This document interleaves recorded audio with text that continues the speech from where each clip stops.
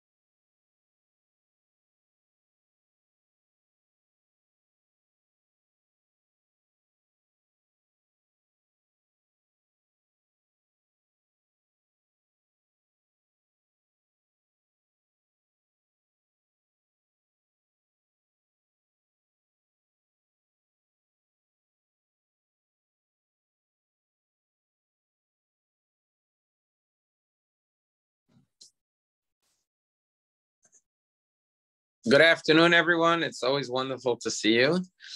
Today's Torah portion is Balak, found on page 856. That's 856. If you're in the Blue Scroll Chumash, if you're not in the Blue Scroll Chumash, it's in the middle of chapter 22 of the book of Numbers. It's actually the second verse of the book of Numbers. So, the name of this week's Torah portion is Balak. Who was Balak? He was the king of Moab. And what does he do in this week's Torah portion? He hires a Gentile prophet by the name of Bilam.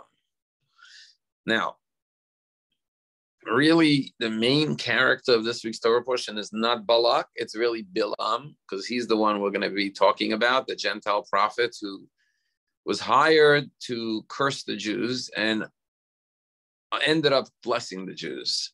His blessings are quite famous. The most famous blessing he ever gave the Jews in this week's Torah portion is repeated and recited each and every day in the synagogue. When we enter into the synagogue, one of the first prayers we say is, Ma tovu alecha Yaakov mishkanotecha Yisrael. I'm sure you all know many songs to that verse, very popular verse. How goodly are your tents, Ma tovu alecha Yaakov. How goodly are your tents, Jacob, your dwelling houses, O Israel. Now, we say it when entering the synagogue because we're praising the sanctuary, the dwelling place of the Jewish people. Although there's a lot of commentary on that verse, we'll maybe save that for a little later, perhaps. But just the general overview is that he looks at the Jewish people and their encampment in the desert, and he says, how goodly are your tents, O Jacob, your dwelling houses, O Israel. So it's really the story of Bilam, this Gentile prophet. Now, a little background on Bilam. Bilam was no ordinary prophet. There's a midrash that says that there's a verse about Moses at the end of his life that eulogizes Moses after he dies at the end of the Torah. And the verse says that never again has there arisen in Israel a prophet like Moses, right? Moses was the greatest prophet ever. But the verse specifies amongst Israel, amongst the Jewish people. Doesn't say there was never a prophet as great as Moses. It says there was never in Israel a prophet as great as Moses. Hence, the rabbis say there was a non-Jewish prophet who was as great as Moses. And who was that? Bilam. So the rabbis place Bilam on the same prophetic level as Moses. So just, he's not a lightweight. Okay, he's in the major leagues, this guy Bilam.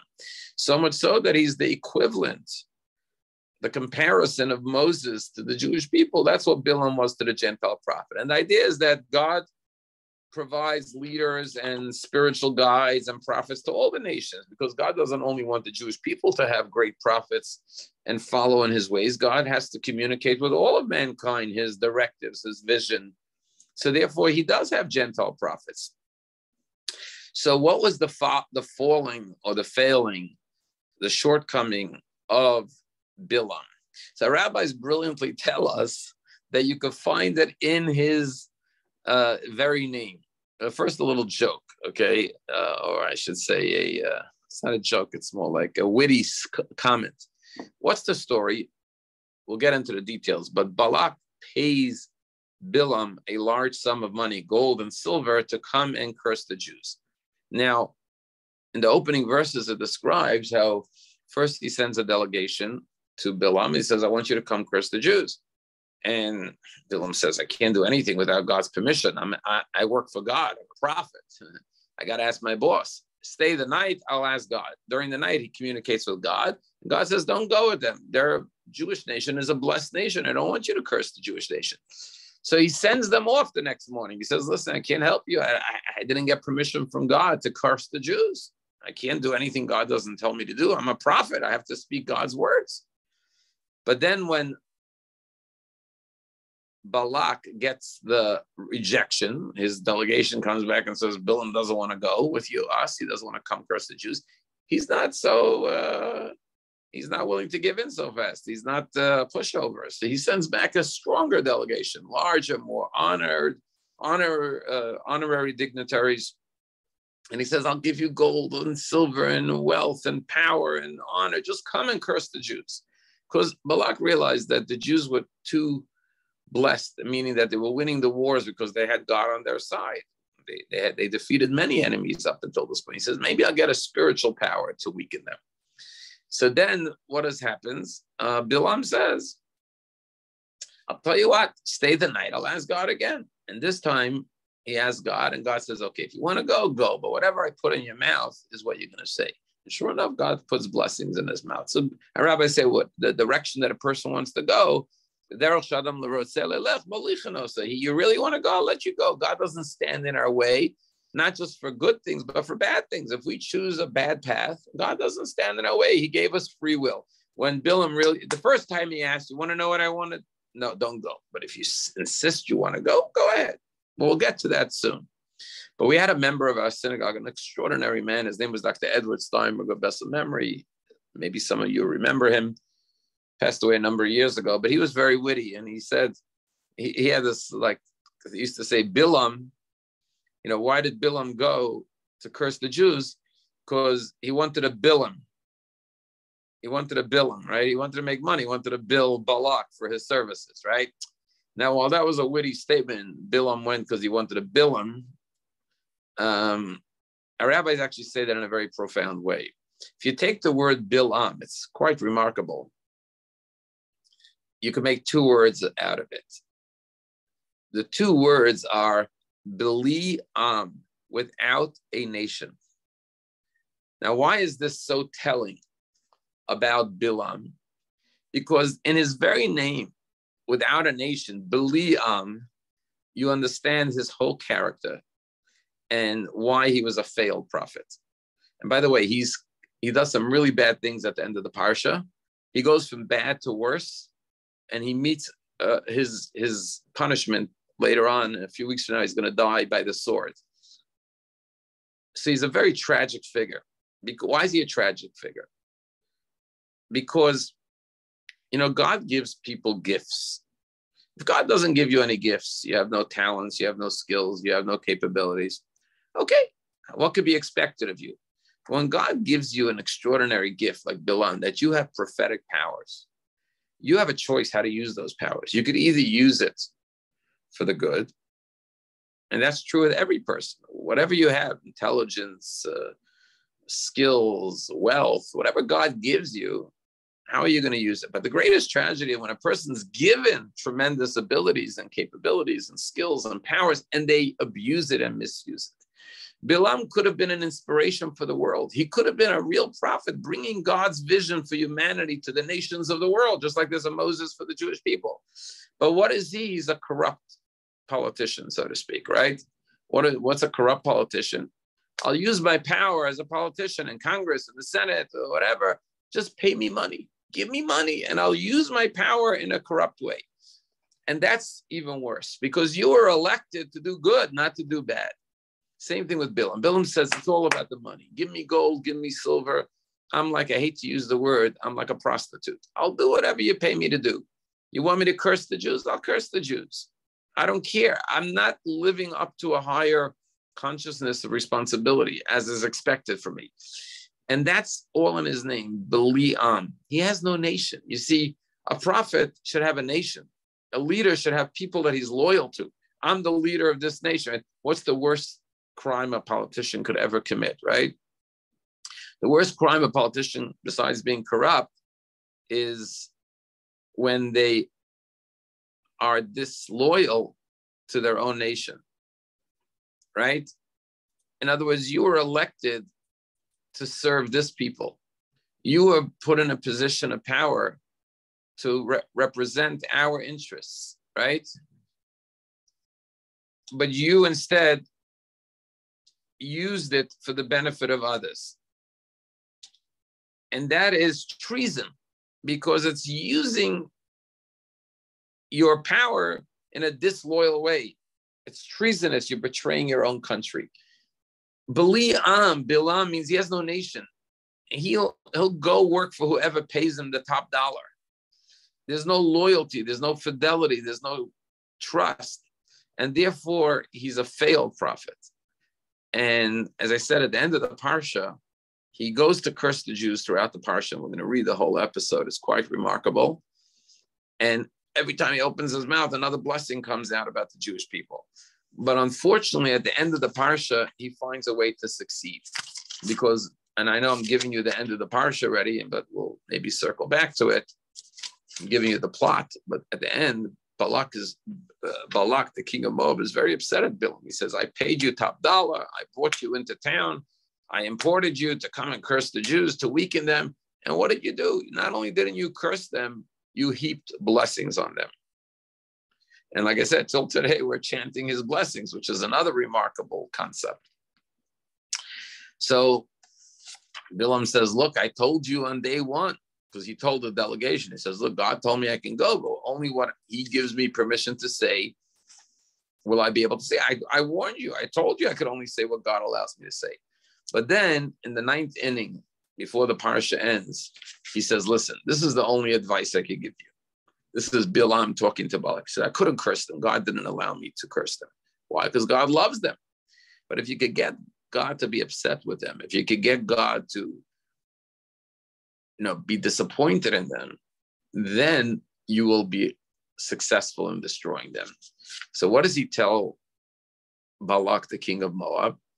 He says, tell the girls, the daughters of Moab, to go out and seduce the Jewish men in immoral relationships. And once the Jews are sinning with the Moabite women, and this is not just with the immorality of it, but the Moabite women will lead the Jewish men to their idolatrous practices, then God's anger will be upon the Jewish people. And then they will be weakened from within, and then you could destroy them.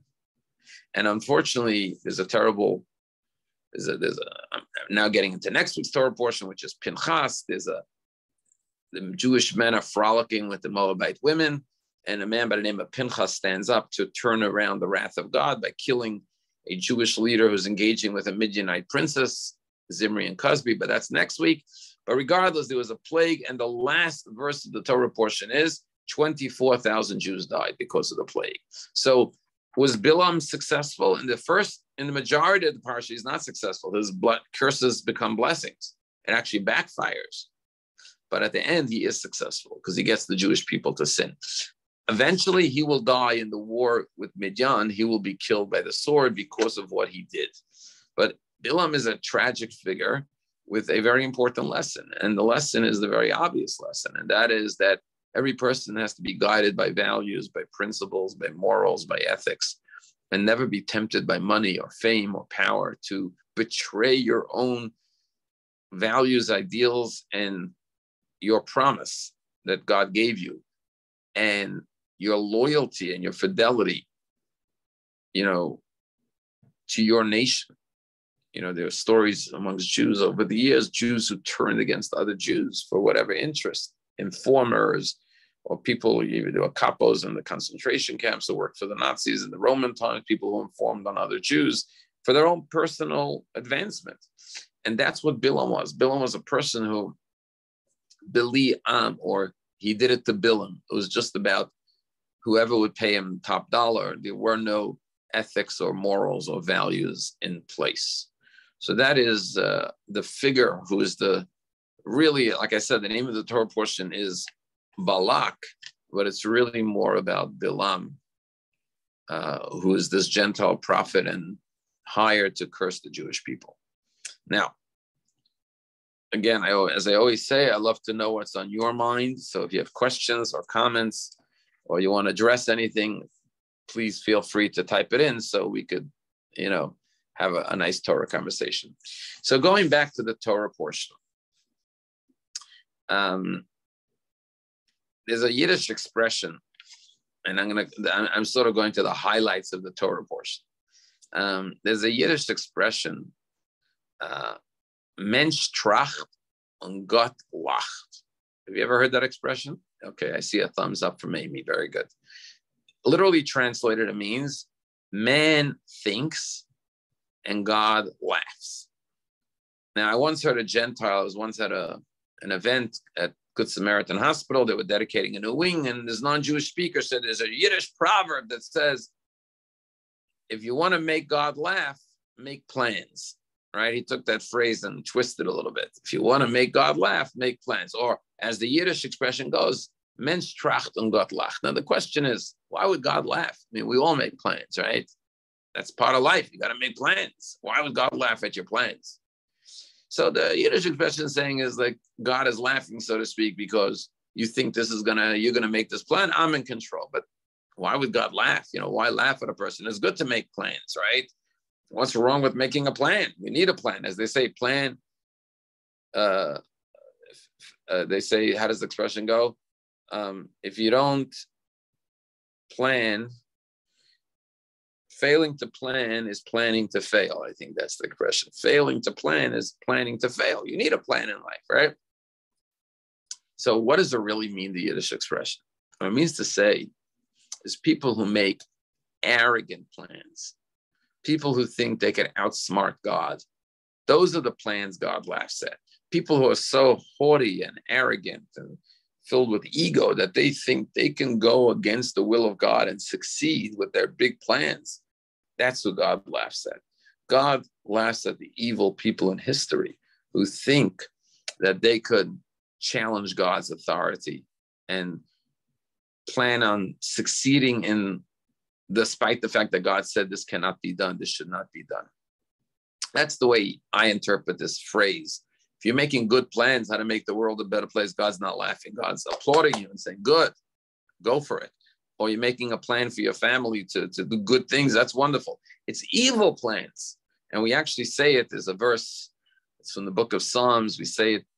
You'll see it in the fine print after the end of the Aleinu prayer in every siddur. It says, Utsu eitzu v'sufa. It says like this. It says, Al tirim pachad pisum. Don't be afraid of a sudden fright.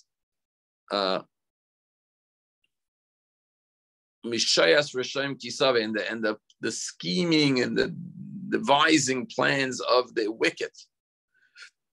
Why should you not be fearful? Because Utsu Eitzu V'Sufa, they plan and they plot, and it will become naught. Dabru Dava, they'll speak all different types of words. V'Layakim, it will not stand. Why? Ki imanu kel, God is with us. So there's in some synagogues, like in Chabad synagogues, you may know they sing it at the end. Altira mi pachatis. It's a very important passage. It's in the fine print, but it's the way we leave the synagogue 3 times a day. And what we're saying is, don't be afraid of the evildoers' plans. They will fail. Why? Because God is with us. God is with the righteous. There's actually a verse in the Hallel, also from King Psalms, that says, Hallelujah, Hashem, all the nations will should praise a God. Why? All the Shabachu, Lord him, all the Why? Because God has done kindness with us. So one of the explanations given by Itzla from Belazhin, he says, why should the other nations thank God for the good that God does for us? We should thank Him. Why the other nations? And the answer is because they plan things and they see how it doesn't come to pass and they realize how God is protecting the Jewish people. But going back to this idea that God laughs at evil plans, arrogant plans, egotistical, narcissistic plans. And that's where the ultimate example of Mensch tracht und Gott lacht is this week's Torah portion. It's almost humorous. It's almost it's just extraordinary. What is it? So you may know this by now because you've been reading the Torah portion every week. But everyone knows now in America, past I don't know how many years it's been, there was a movie called Shrek. And Shrek is about a talking donkey that became very, very popular, especially amongst children. Everyone knows about Shrek. The original Shrek is in this week's Torah portion. That's right. In this week's Torah portion, we have a talking donkey. A talking donkey. Now, in the Garden of Eden, we had a talking snake, right? The snake says to Eve and then to Adam. But in this week's Parsha, we have a talking donkey. I don't know of any other story in the Torah about a talking dog or a talking cow or, the Talmud maybe, but not in the Torah. But here's what happens, and you're going to have to read the Torah portion for all the details.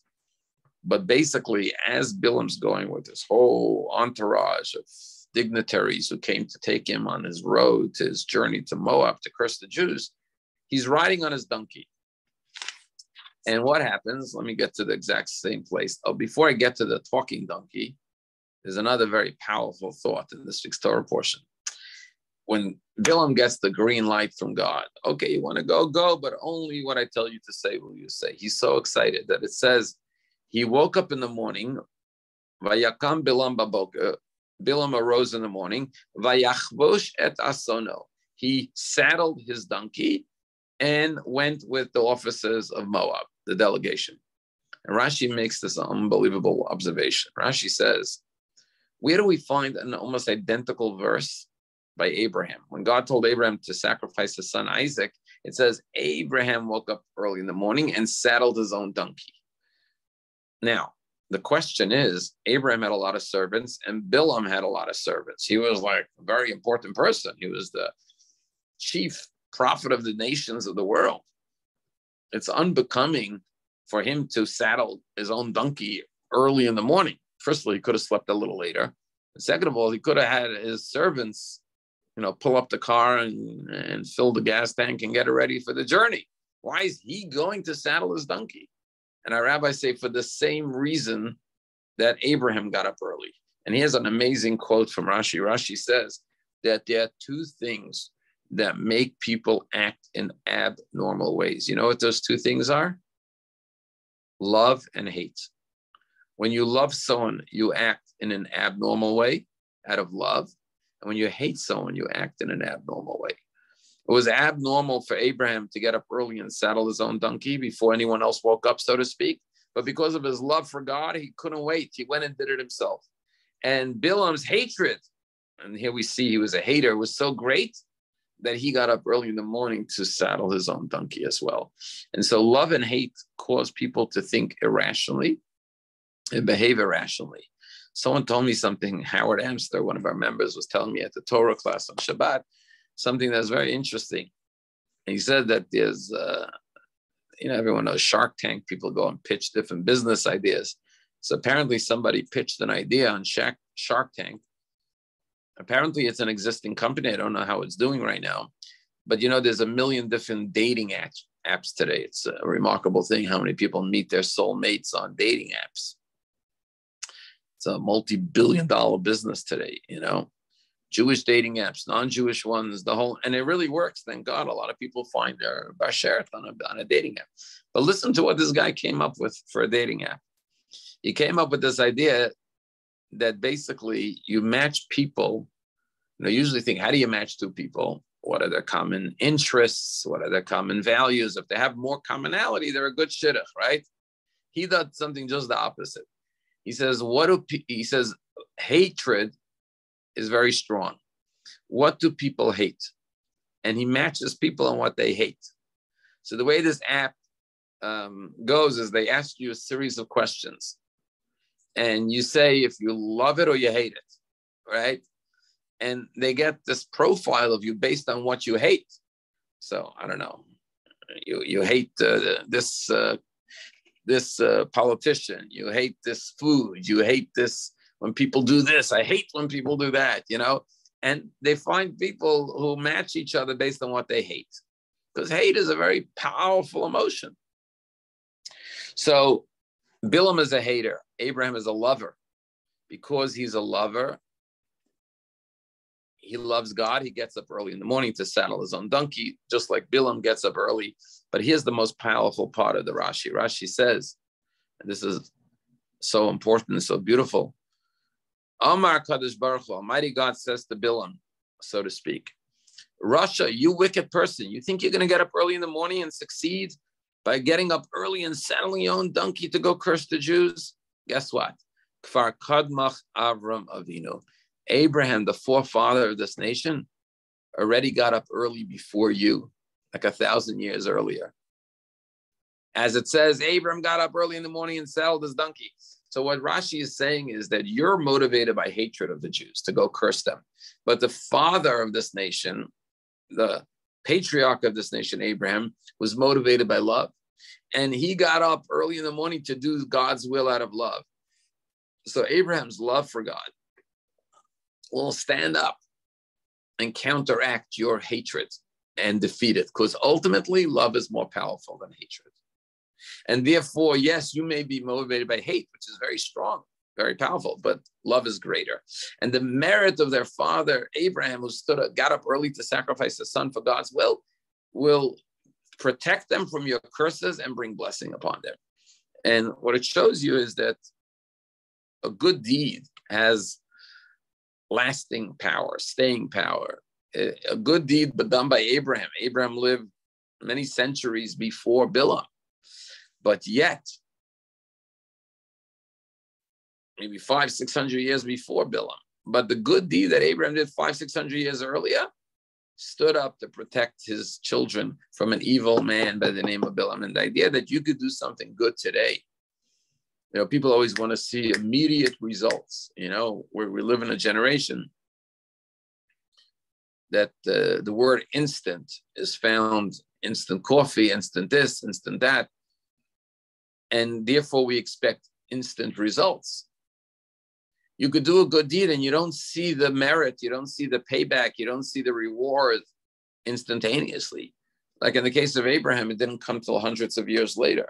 But no good deed is ever forgotten or not recorded by God. Every good deed is recorded, remembered. You may have forgotten what you did, but God still remembers. And when you need that mitzvah to be a protection, a salvation for you, it will be there. If not for you, for your children, whoever your grandchildren, great-grandchildren. So going back to the talking donkey. So what happens? He heads on his way. And I'm just going to give you the story as described in the Torah. If you're following along, it's chapter 22. It starts with verse 22. It's on top of page 860 in our Blue Ox Scroll Chumash. And what does it say? It says God's upset at him that he's going. God let him go, but God's not happy about it. So what happens? An angel of God comes on the path to impede him, l'satan lo. And he's going, Bilam, with his two lads on his sides. And here's the verse. The donkey sees the angel of God standing before him with a sword in his hands. So there's an angel with a sword right in front of Bilam. And so the donkey veers from the path to get around this angel with the sword. And it goes into a field. Goes off the path into a field. So what does Bilam do? He strikes the donkey to get it back on the path. So then what happens?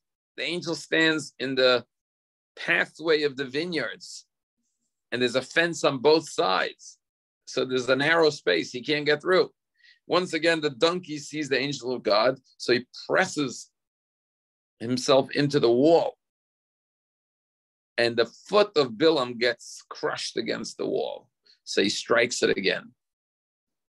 Now the angel goes to a third location where there's no way to go right or left. And now the angel is right in front of him with the sword, and he can't go anywhere, the donkey. So what does the donkey do? He crouches down. And now Bilam's really angry. So what does he do? He hits the donkey again. And here's the famous verse, 28, chapter 22. Vayiftach Hashem et piasam, God opens the mouth of the donkey. Vatomel Bilam, the she donkey says to Bilam, what have you done to me that you struck me 3 times? And Bilam says to his donkey, now he's talking to a donkey, you made a mockery of me. I'm going with all these important dignitaries, and you go this way into the field, then you press my foot against the wall. Now you sit down underneath me. If I had a sword in my hand, Bilam says, I would kill you right now, he says to the donkey. And listen to the words of the donkey. The donkey says to Bilam, am I not your faithful donkey that you've ridden upon your whole life? Would I have done this? Have I ever done this to you before? Like, why are you hitting me? Don't you realize something's going on? And Bilam admits, he says, no, you've never done this before. This is unusual behavior for you. And here's, boom, verse 31. God uncovered Bilam's eyes. And what does he see? He sees the angel of Hashem standing on the road with his sword drawn in his hand. And he bows his head and prostrates himself on his face. And the angel of God says to Bilam, why did you hit your donkey 3 times? I was the one who was standing in his path, and he was trying to avoid me. That's why he veered off the path. And Bilam says, I'm sorry, I sinned. I didn't know that you were in front of me. If you want, I'll go back. If you don't want me to go on this mission, I'll return. And once again, the angel says, no, you can go. Continue on your way to curse the Jews. But remember, only what God allows you to say will you say. That will you speak. And this is an amazing story, but I think it epitomizes and crystallizes the idea that God laughs at those who make bad plans. Bilam has all these big plans. He's going to get rich. He's going to curse the Jews. He's going to defeat all of that. And God makes a mockery of him. God laughs at him. He shows him that the donkey, you think what is Bilam's claim to fame? That he's a prophet, that he could see God, he could talk to God, he could connect with God. And what is God showing him? God's showing him that all of your abilities is thanks to me. I gave you that ability to talk to God. If I want, I could have a donkey see more spirituality than you, the greatest prophet, could see. You didn't see the angel of God on the road, even though you're the biggest prophet. But a donkey, an animal, was able to see it. You could be less than an animal. And what God is trying to do, perhaps, is humble him in preparation for this journey. Don't get caught up with your great abilities. Who gave you those abilities? And again, this is such an important lesson. You know, we read about talking donkeys. This is not just a story like Shrek, a nice entertainment. So this is a very deep message, because sometimes we get caught up with our own strengths and abilities, and we become prideful or arrogant, and we forget we're just here to do Hashem's will. We're here to carry out Hashem's will, to use whatever abilities he gave us for a positive purpose. And the minute we start misusing it, God reminds us we're not in charge. Hashem wants he could take away those abilities to you. He could give it to a donkey, and the donkey could be more capable than you. So whatever it is, let's say somebody's very wealthy and the wealth gets to their head and they start acting immorally or improperly. And God says, woman, you think you're such a great businessman, you made all this money on your own. I gave you this ability. I could, God forbid, take it away and give it to someone else. And the biggest homeless guy could become the most successful business person if I give him that ability to make money. And you could become a pauper, God forbid, right? The same thing is here. You think you're the greatest prophet. You don't see the angel. The donkey sees the angel. And this is the idea of God laughs when man makes plans that are contrary to God's will. God says, listen, don't forget, you're just a vehicle that God is giving these abilities to accomplish certain things in this world.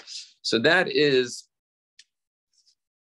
an amazing story about the speaking donkey, and also the idea that, you know, there's a Yiddish expression. It's not as popular as the one "Gott tracht."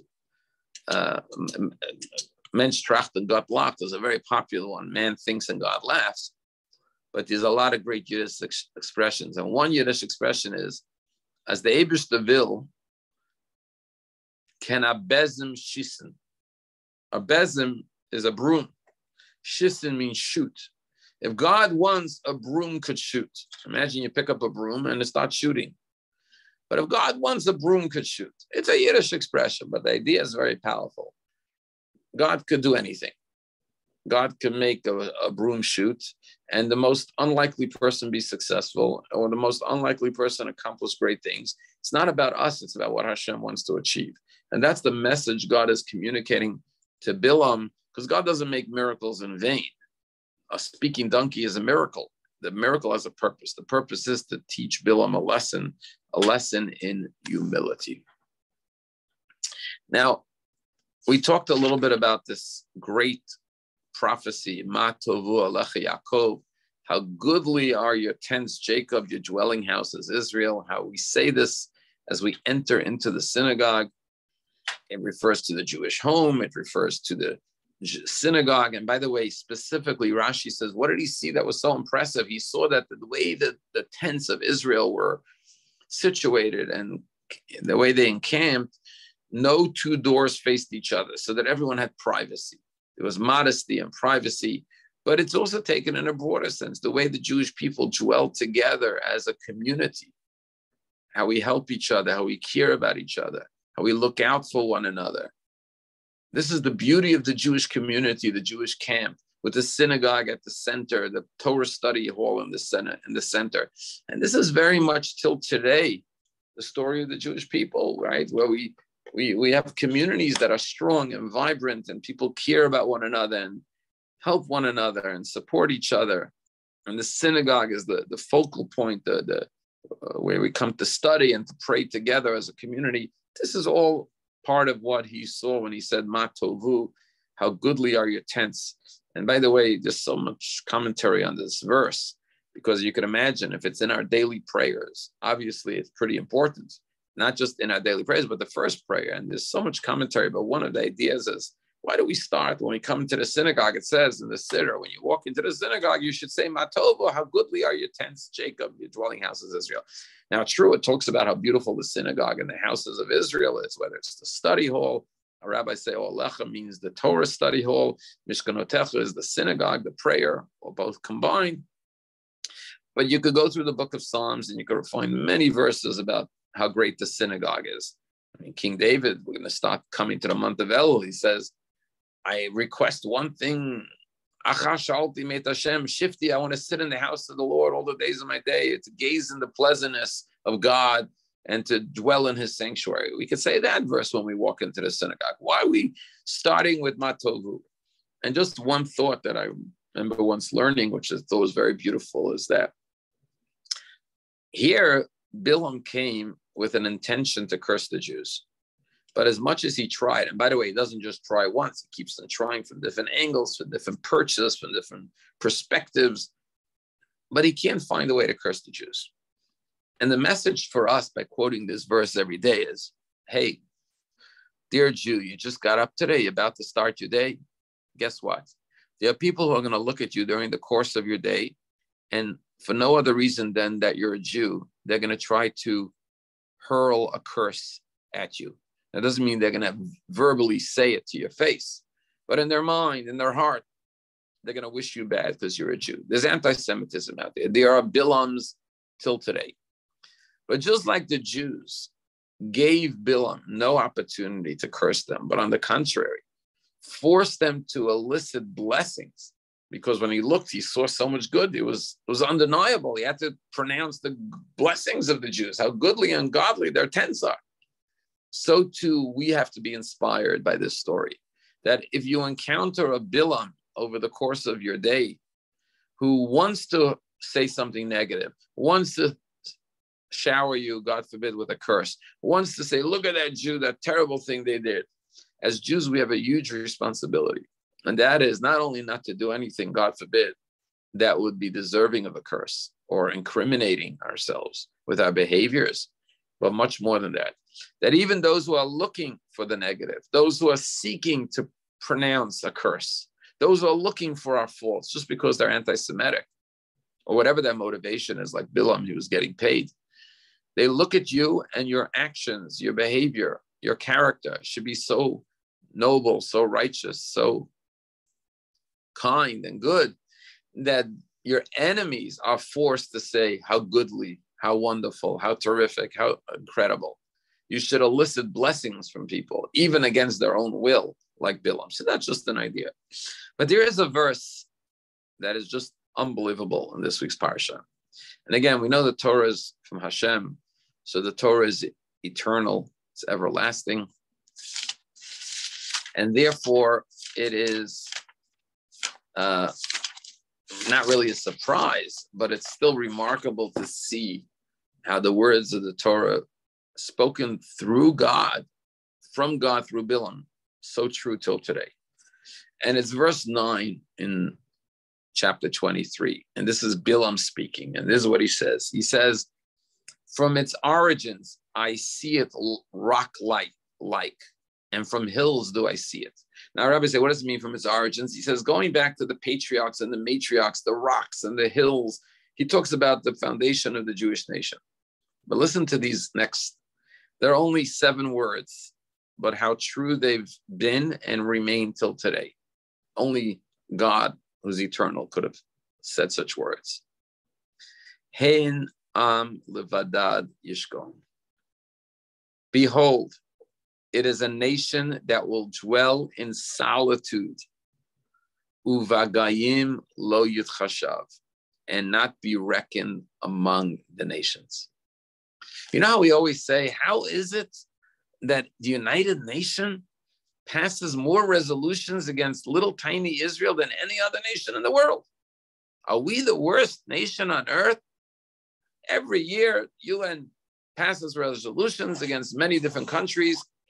But while Iran or China get, a handful of condemnations, Israel gets the biggest number of condemnations.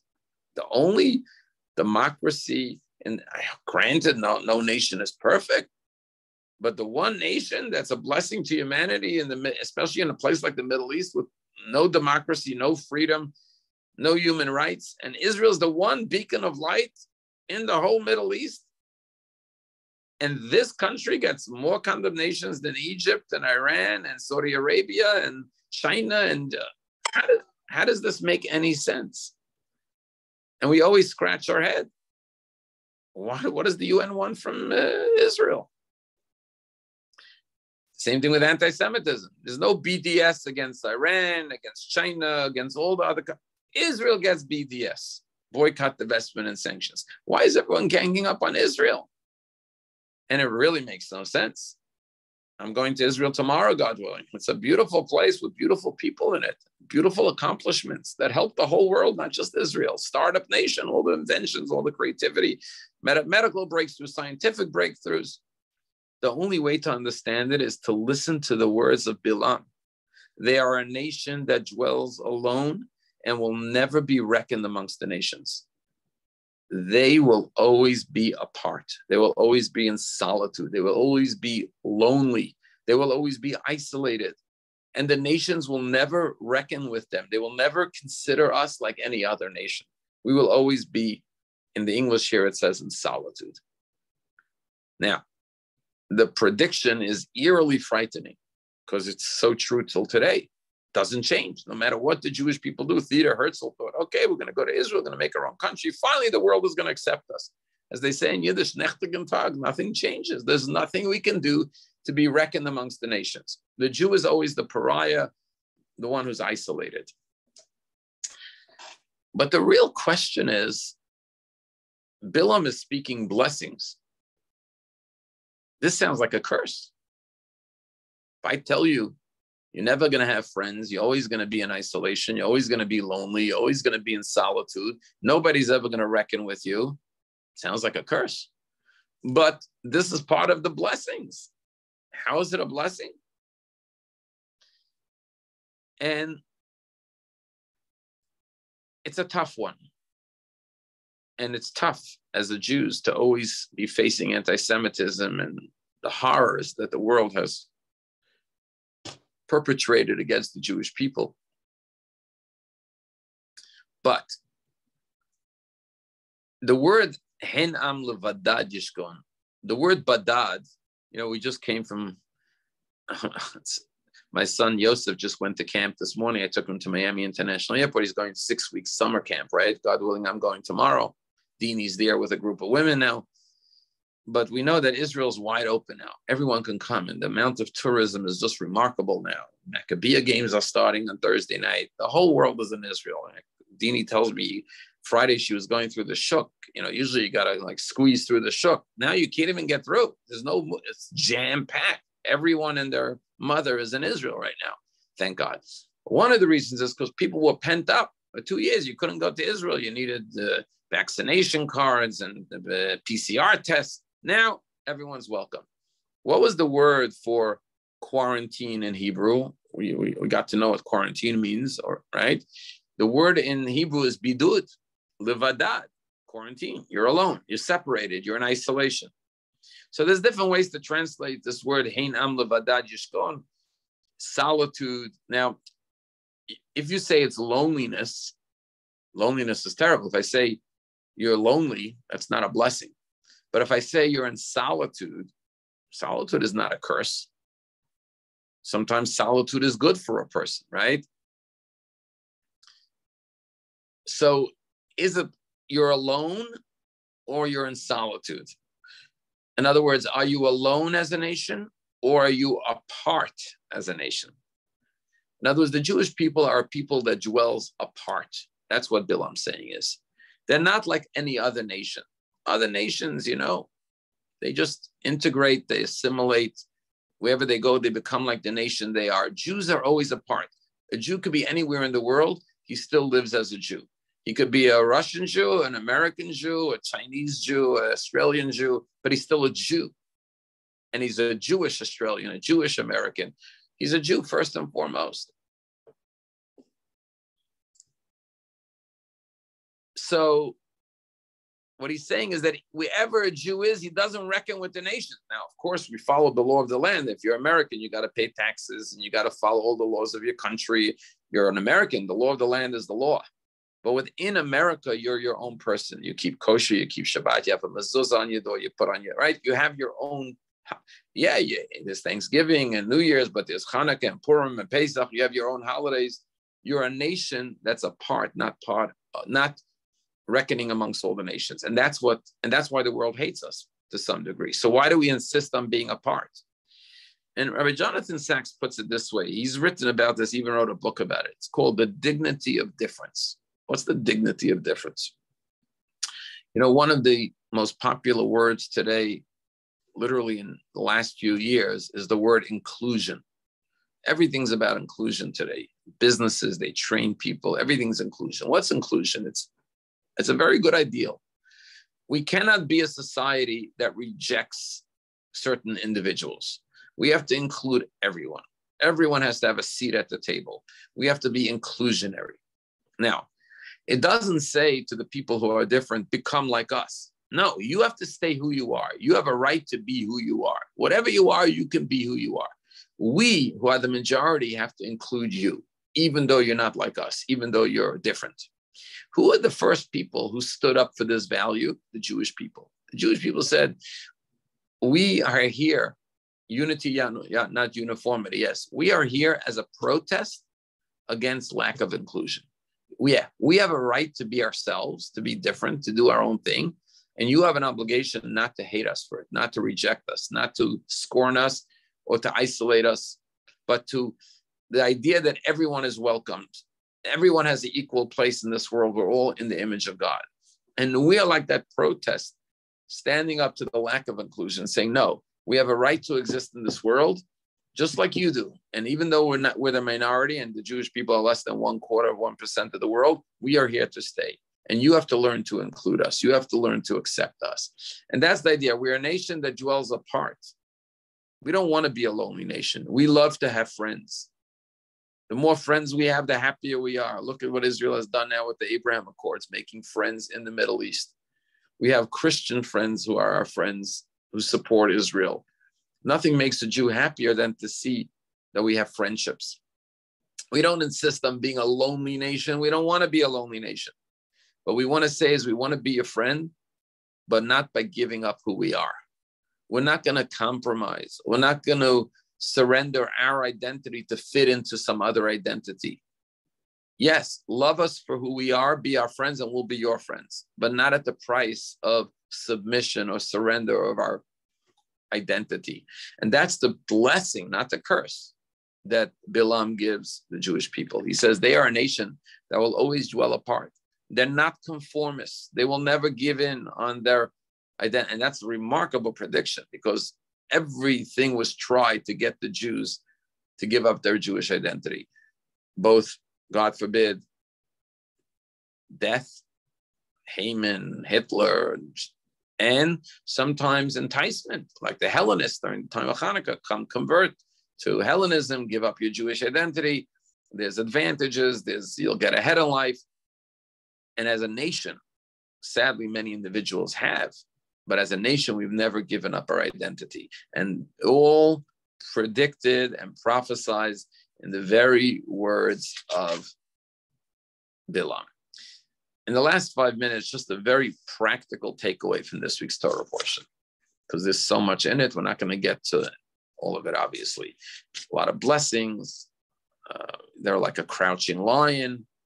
What does it mean, a crouching lion? A lion is that they rise up with strength. Even when they're crouching, they're not down for long. The Jews are down, but then they rise back up again, a remarkable trait. All the traits of the Jews are really predicted by Bilam. You could really learn who you are as a Jew. You want to know your spiritual DNA, what you made up. Just study in depth the prophecy of Bilam. He nails it, obviously, because he's speaking the words of God about us, which is unbelievable to hear it from a non-Jew, a non-Jewish prophet, who doesn't want to say good things. He's not looking with rose-colored glasses. He's looking with an intention to curse. But a very practical lesson. Our rabbis say, and this is a Mishnah in ethics of our fathers. Remember, I told you Bilam was a very great prophet. Well, Moshe was a great prophet, but another great prophet, of course, was Abraham, was also a prophet. And there is a Mishnah in Pirkei Avot. I don't remember the exact chapter and verse, but I'm sure you can find it. It says like this: there are the disciples of Abraham, our forefather, and there are the disciples of Bilam. How do you know? Are you a follower of Abraham or a follower of Bilam? So rabbis say, I'm pulling out the siddur to find the Pirkei Avot, but it says like this. It says there are 3 traits that the disciples of Abraham have, and then there are 3 traits that the disciples of Bilam have. What are the 3 traits of the disciples of Abraham, meaning that the 3 traits that Abraham had? So rabbis say the 3 traits is, let me see if I can remember it. Abraham has a good eye, a positive eye. He has a humble spirit and a good eye, a humble spirit. And the third one is he has you could use the word satiable appetite, which means a contentment. So humility, contentment, and positivity. That's the 3 traits of Abraham. What are the 3 traits of Bilam? A bad eye, a negative eye, an insatiable appetite, lust for money, for power, whatever it is, never content, and an arrogant spirit. And now that you learned for the past hour about who Bilam was, you understand why. He's looking for the bad in the Jews. He had all the power and wealth and importance, but he wanted more. So he was led astray by his desire for more power, more wealth, more honor to go curse the Jews, even though he knew God didn't want him to. But his appetite was insatiable. He had a very lustful appetite, never content, never satisfied. And he was arrogant. He was arrogant to think that he could go against the will of Hashem. And therefore, the takeaway message of this whole Torah portion is that at the end, as I told you, in a few weeks from now, there's a war with Midian, and it says Bilam is killed by the sword. He dies in battle, because that's the end of those who are arrogant, those who are never content, those who are bad, evil eye, as opposed to the disciples of Abraham, the Jewish people who still try to follow the traits of Abraham. be humble, to have a good eye, and to be content with the blessings God gives you. And so the powerful lesson of this week's Torah portion is, if you want to summarize the Torah portion in one word, you could perhaps say the word is love. Because what God's saying is, I love the Jewish people, and therefore I will not let you, Bilam, curse the Jewish people. And you may say, why did God care if Bilam curses the Jews? We know that God told Abraham, those who bless you will be blessed, those who curse you will be cursed. Let Bilam curse. They'll just come upon him the curses. But God doesn't want us to hear anything but blessings. And therefore God puts blessings in the mouth of Bilam, in our enemy's mouth. And it's a way of God communicating to us his love for us. And Bilam doesn't change his ways. He meets his end with the sword. Nothing changes his mind. Even the angel with the sword, he still goes on his journey. So Bilam doesn't change. And Moab doesn't change either. Even though the blessings came out of Bilam's mouth, you would think the king of Moab, Balak, would say, whoa, whoa, whoa, maybe I'm starting with the wrong people. God's putting blessings in his mouth. No, he goes on his way. When Bilam tells him, send out the Moabite women to entice the Jewish men, he does it. He doesn't change either. And the curses don't affect the Jews either. Only blessings come out. But the reason the story happens is for us to see how much God loves us, and to know that, yes, there are people out there looking with a bad eye, and there's anti-Semites, and there's haters, and there's people who are, and it's not only, of course, it's towards the Jewish people, but it's really towards any person who experiences someone else's hate, someone else's evil eye, someone else's negativity. But you should know God loves you. And if you know God loves you, then you don't have to be concerned with the haters. And it's just a remarkable story with really incredible, powerful lessons for all of us to learn. And, like I said, tomorrow, someone wished me a good trip. God willing, I'll be there for 2 weeks, and have all of you in mind and send you only blessings, and look forward to coming back and telling you about our trip and what we experienced. But, when I go to Israel, just like when you go to Israel, wherever you look, you see blessings. You see a remarkable country with remarkable accomplishments, remarkable people doing amazing things. And you say, why doesn't the world see what I see? But when you're a Bilam and you're just looking to curse, then that's what you're looking to do. So you come to it with a negative mindset. And unfortunately, the haters, that's what they're looking to do. And again, the lesson is not just about Bilam and non-Jews. It's for all of us. We always have to ask ourselves, are we biased? Are we looking at people honestly, objectively? Are we seeing the good in people? Or God forbid, have we become cynical or negative? And the message is, be positive, be a blessing. In your words, in your actions, be uplifting, be inspiring for people. Don't go with negativity, because look what happened to Bilam when he tried to curse. Besides the fact that his curses were ineffective and they turned into blessings, he himself had a terrible downfall. So that gives you a good summary or overview of this unbelievable story. And wish everyone a good rest of the week. If you're coming to Lunch and Learn tomorrow, maybe I won't see you tomorrow, actually, because my flight is 12 o'clock. And wish everyone a good continuation of your summers, wherever you're doing it and having it and experiencing it. And if you would like a blessing at the hotel, just email me your name or a note.